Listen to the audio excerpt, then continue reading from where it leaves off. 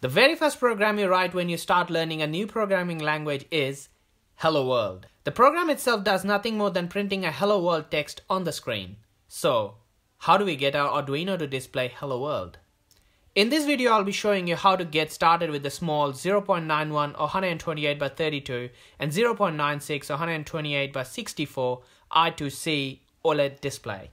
There are hundreds of tutorials on the web explaining the same thing in different ways, but I couldn't find one that tells me all about OLED display and how to use them in different scenarios. It took me some time to work it all out.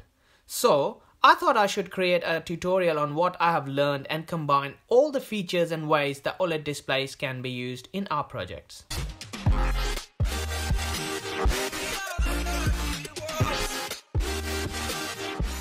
In this video, we'll be talking about what is an OLED display. Then we'll have a closer look at the 0.91 or 128 by 32 and 0.96 or 128 by 64 I2C OLED displays. Next, we'll talk about installing the Adafruit library to our Arduino IDE. Then we'll connect NodeMCU and Arduino to an OLED display. Next, we'll have a closer look at the code and display some text and graphics on it. We'll also talk about applying custom fonts and displaying images. Then we'll connect multiple OLEDs to a microcontroller using I2C multiplexer. And finally, we'll talk about few common errors people make while using the OLED displays. For this tutorial, we need a breadboard, a 0.91 or 128 by 32 and a 0.96 or 128 by 64 I2C OLED display, Arduino Uno, Nano, whatever is handy, NodeMCU, TCA 9548A I2C multiplexer, few connecting cables, and a USB cable to upload the code. OLED or organic light emitting diode is a light emitting diode in which the emissive electroluminescent layer is a film of organic compound which consists of millions of small LED lights that emits light in response to electric current.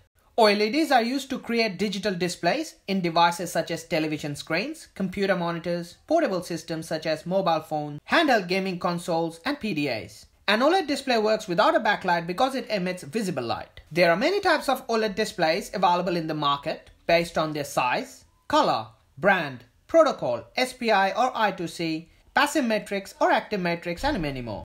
In this tutorial, I'm going to talk about connecting 0.91 or 128 by 32 and 0.96 or 128 by 64 I2C OLED display to an Arduino Nano and NodeMCU. I2C bus technology uses only 2 pins of the MCU, so we have heaps available for other sensors. Let's have a closer look at these two displays. At the back of these displays, there are heaps of SMD capacitors and resistors soldered on the board. But since it's an I2C device, we only care about these 2 pins. The display connects to Arduino using only 4 wires. 2 for power, VCC and ground, and 2 for data, serial clock and serial data, making the wiring very simple. The data connection is I2C and the interface is also called 2-wire interface. The onboard pins can be in different order, so always triple check before hooking it up to your project. Operational voltage is between 3 volt to 5 volts, but it is best to use the guidance from the manufacturer's datasheet. Sometimes we need to use 2 displays in our project. So, how can we achieve this? The trick is to have configurable address on the display. This unit has configurable address between hex 78 and hex 7A. Just by unsoldering the 0 ohm resistor from one side and hooking it up to the other side, or just by putting a global solder, we can change the address.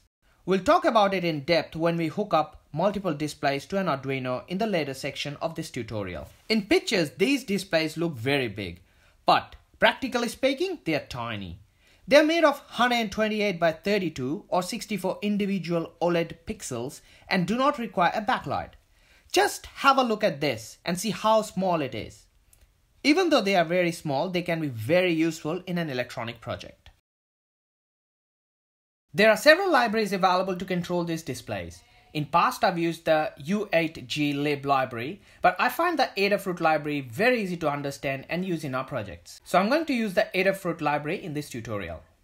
To control the OLED displays, you need the Adafruit gfx.h and the Adafruit SSD1306.h library. There are two ways you can download and install the library to your Arduino IDE. Method 1. Go to the library manager and search for Adafruit SSD1306 and Adafruit GFX. Select the latest version and hit the install button. Once installed, you can use the libraries in your program. Method 2. These two libraries can also be downloaded from GitHub. I'll provide the links in the description below. Once downloaded, copy the Adafruit SSD1306-master folder from the downloaded zip file into the Arduino libraries folder. This folder is usually found at Documents, Arduino, Libraries on Windows System. On Linux, it's usually found at the Home folder, Arduino, Libraries. Finally, in the Arduino library folder, rename the Adafruit SSD1306-master folder to Adafruit SSD1306. Even if you don't rename, that's fine. Now let's have a look at the Adafruit SSD1306.h file. Two things we need to know in this library. 1. If you want to use the smaller display, use the default 128_32. Otherwise, for bigger display, comment the 128_32 and uncomment the 128_64. Pretty self-explanatory. Number 2. If you have soldered the hex 7A address on the board, which we'll talk about later, then use the 7-bit hex 3D address for the bigger displays. Otherwise, use the default hex 3C address. For the smaller displays, the address is hex 3C.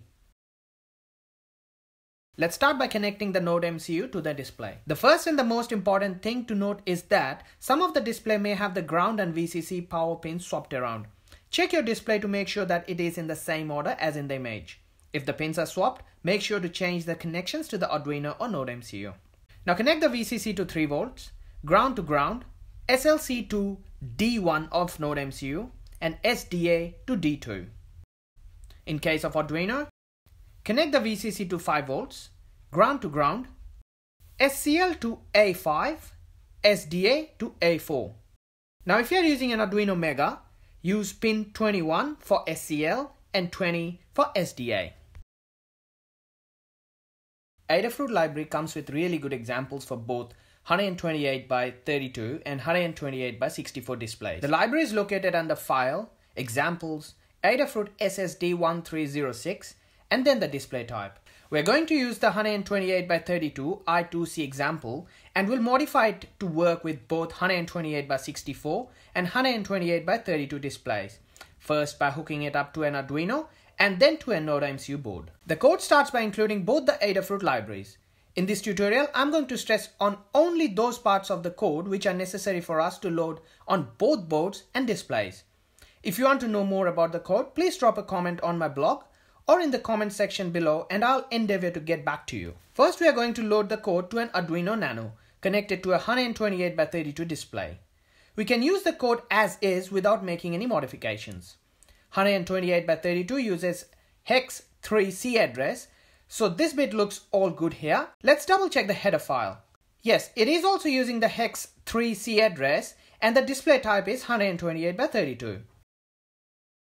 Now let's connect the 128x64 display. As we know, it uses the hex 3C address by default, so we don't need to update the address in either the code or the library. We just need to comment the 128_32 and uncomment the 128_64 in the header library and change the LCD height to 64 in our code. Now to run the same code on a NodeMCU, we need to change one more line in our code. The hash define OLED_reset 4 will change to hash define OLED_reset LED_built-in. Rest of the code is same as what we saw in Arduino. Pretty much to display anything, we need to first clear out the previous screen. Then we need to draw the object, show it on the hardware. Then we need to wait for some time before displaying the next item. In this example, we are displaying few items like text, line, circles, scrolling text, triangles, and more. Go ahead and use your imagination and display whatever you want on these tiny displays.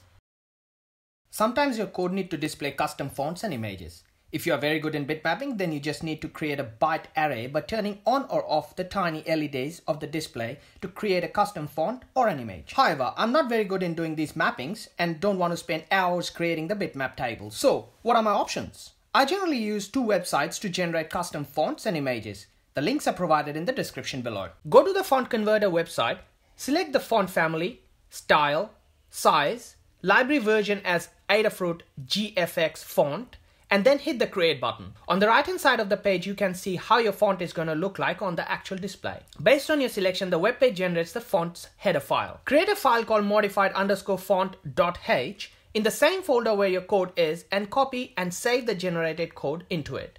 Then you just need to include this header file in your code to use the font. To use the font in your code, you just need to add display.setFont with the name of the font in your code. You can get the name of the font from the header file you just added to your project. That's it. Easy. Memory is always a concern while using custom fonts. So always consider the bytes that will be consumed by the memory. Just remember, Arduino Uno has only 32K of memory. To display a bitmap image on your screen, you first need to create a 128x64 or 32 sized image. I'm using the good old MS Paint to create a 128x64 bitmap image, which I'll then upload to this image converter website. The website converts the image into byte string, which can be used with the Arduino and OLED display. Start by uploading the image to the website. Then put a check on the invert image color checkbox and change the output code format to Arduino code. Next, select the orientation and hit the generate code button. The preview section shows you how your image will look like on the actual display. I have included the code with this tutorial, which you can use to display your image. You just need to replace the byte array in my code with the one you just generated and then load it to your Arduino. Connecting 228x64 displays to your project is easy. You just need to unsolder the 0 ohm resistor from the hex 78 address and put it on the hex 7A, and then use the hex 3D address in your code instead of the hex 3C. You must be wondering why we are using the hex 3C and hex 3D addresses and not the actual hex 7A and 78 addresses. Arduino accepts 7-bit address and not the 8-bit hardware addresses. So we first need to convert the 8-bit address to binary and then chop off the least significant bit to get the 7-bit address. Then convert the 7-bit to hex to get the hex 3C or hex 3D addresses, which you then enter in your code. We first need to initialize the display by giving it a unique name. Then in your code, use the display1 and display2 to call the begin statement with the device addresses in them. That's it. You can now go ahead and do whatever you want using the display1 or display2 in the rest of the code. I have provided an example with this tutorial which you can use for your reference. Wiring is exactly the same as what we have done before. Pretty much you just need to add another display to the same I2C pin of either the Arduino or the NodeMCU. Based on the addresses, the microcontroller then sends the data onto the I2C data line. Now, what if you want to hook up more than 2 displays to your project? Arduino has limited number of pins and hence you cannot have more than a certain amount of shields attached to it. Moreover, it has only one pair of I2C buses. So how can we attach more than 2 I2C displays to an Arduino? The trick is to use a TCA9548 multiplexer. TCA9548 allows a single microcontroller to communicate with up to 64 sensors, all with the same or different I2C addresses, by assigning a unique channel to each sensor slave subbus. When we talk about sending data over 2 wires to multiple devices, we then need a way to address them. It's same as the postman coming on a single road and dropping the mail packets to different houses because they have different addresses written on them. Connect V in to 5V, ground to ground, SCL to I2C clock, and SDA to I2C data line. Then wire up the OLEDs to V in, ground, and use one of the SCL and SDA multiplexed buses. The channels are selected by sending the TCA9548 its I2C address followed by the channel number. You could have at the max 8 of these multiplexers connected together on hex 70 to hex 77 addresses in order to control 64 of the same I2C address parts. By connecting the 3 address bits A0, A1 and A2 to VIN, you can get different combination of addresses. I'll explain this in depth in my next tutorial on TCA9548 breakout board. For now, let's just hook up 8 OLEDs to this board and have a quick look at the code. In the code, let's start by including the wire library and by defining the multiplexer's addresses. Then we need to select the port we want to communicate to and send the data on it using this function. Next, we'll initialize the display in the setup section by calling the u@g.begin function for each display attached to the mux. Once initialized, We can then do whatever we want just by calling the function TCA_select, where I is the value of the multiplexed bus, and then sending the data and clock accordingly.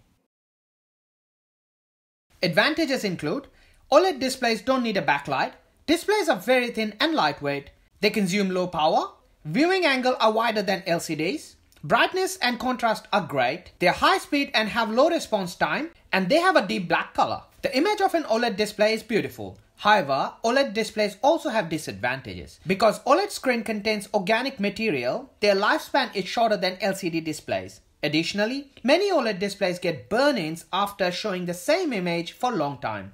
After a burn-in, the image stays on the screen even after showing another image. Water can instantly damage the organic material of these displays. To conclude this tutorial, let's talk about few common errors people make while using these displays. Always triple check the pins before using it in your project. Pick up the right library address in the header file and in your code. If the address is wrong, the OLED will not display anything. The display size must be changed in the driver before it can be used in your project. If it's not changed, you'll get an error message when attempting to verify the code. If using NodeMCU, make sure you replace the OLED_reset from 4 to LED_built-in. I have seen people making all sorts of crazy things using these OLED displays. Some have even made video games and all. I'm really not interested in making a video game using this tiny display. However, I will now leave you to explore your imaginations and come out with amazing ideas. Thanks again for watching this video. I hope it helps you. If you want to support me, you can subscribe to my channel and watch my other videos. Thanks. See you again in my next video. Bye now.